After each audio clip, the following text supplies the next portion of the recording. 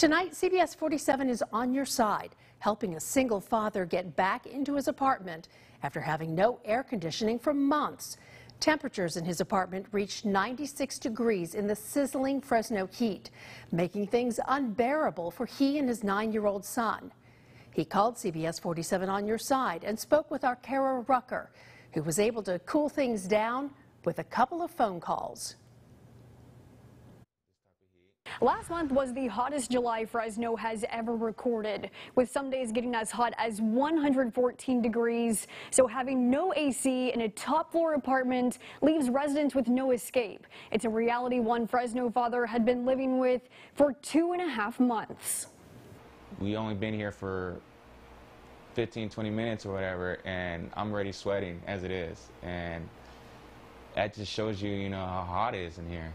Isidro Vasquez has been without air conditioning for almost 90 days. Around his living room sits box fan after box fan, leaving Vasquez sleep deprived and desperate for relief.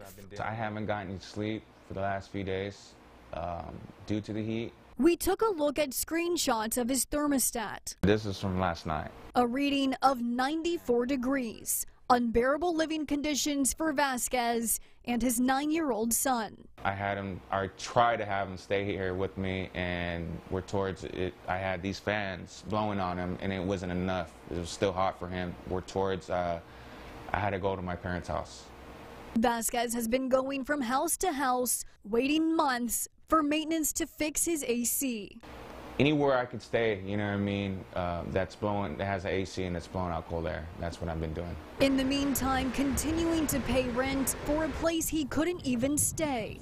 That's when he called CBS 47 on your side. I know somebody that will be on your side, which is 47. We made phone calls and reached the corporate office of J.D. Reynolds. A few days later, we were there to see a new AC unit installed. I'm home. I can sleep in my old bed now without having to get up multiple times at night to take a cold shower. I'm home. Not only did the new AC bring Vasquez back home, but also his son. I'm here now. I got the AC running, and by tomorrow I can start having my son here, with me.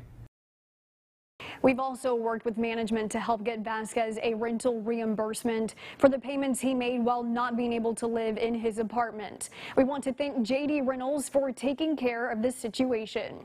If you need us on your side, give us a call or email us at the contact information there on your screen. I'm on your side, Kara Rucker, CBS 47 Eyewitness News.